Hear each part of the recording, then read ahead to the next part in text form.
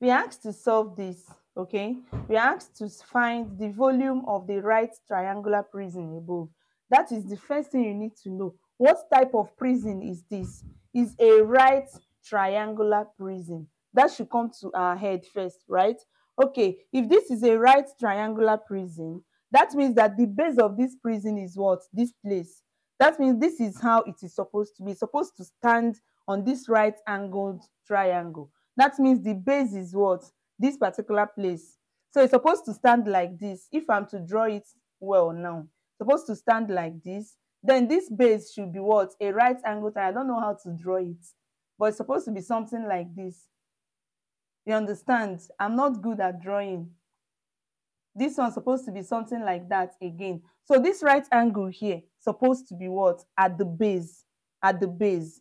All right. Whereby this place, which is your right angle, this 13 cm supposed to be somewhere here.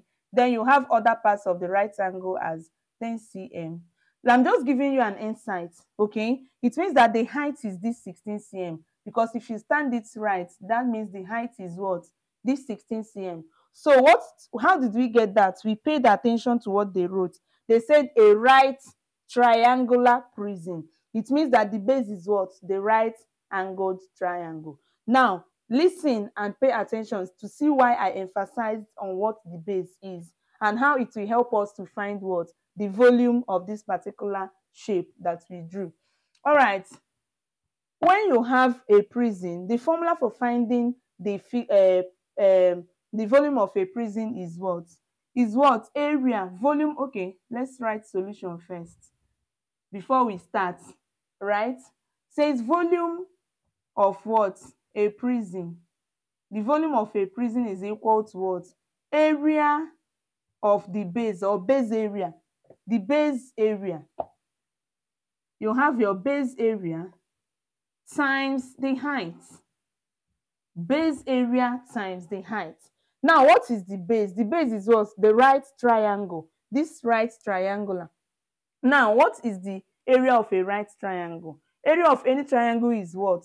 Half base times height, right? Times this particular height. That is the height of the prism right now. This half base times height is what? The area of the base, which is what? The area of this triangle here. So that means that what we now focus on is what? Getting the area of this base. Now we have that the area of the base is half base times height. So that means half times, what is the base of this right angle triangle? Is this 10, right? This is the base, the 10, times what is the height? Now this is the height, and the height of this triangle is not given to us. So we are looking for this h. For us to get this h, we are going to make use of what? The Pythagoras theorem. So let me draw this out. Let me leave this first. Let me draw out this right angle here so that we can get the height. This is what we have. And we have here to be what? 13 cm. This is our right angle. This is h that we are looking for. And this is 10 cm. Now, how do we get this h? You know that according to Pythagoras theorem, this side that is facing this right angle is called the hypotenuse. And the Pythagoras theorem says that this side that is facing the right angle, or the longest side of this triangle, that when you square it, that is 13 squared, okay, that it is equal to the sum of this squared plus this squared. So it's going to be h squared plus 10 squared. That is according to Pythagoras theorem. Now, we are looking for what? H squared. So I want this h squared to be on its own. So this plus 10 squared will cross over to become minus 10 squared, right?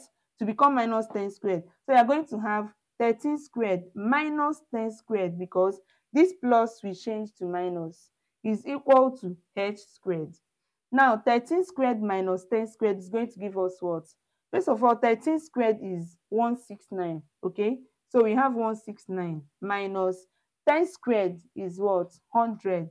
100 is equal to h squared. Okay, if you have followed me to this level, it means that you're actually enjoying what I'm doing. So please, I will ask you to subscribe at this point and also turn your notification bell so that anytime I upload a new video, you will be notified so that you will join me as well. All right, please do that so that you don't miss me in my next video. Now, how do we get our 169 minus 100 will give you what? 69 is equal to h squared. That means our h now, for us to get our h, we need to take square root of both sides, right? So it means that, see what we have here, that 69 is equal to h squared. Therefore, our h, which means square root of h squared will give us h, right, is equal to square root of what? 69. Now, this implies that our h is equal to, what is square root of 69? Okay, square root of 69 will give us 8.3066. 8.3066. Let's call it 8.3066. Let's leave it like that.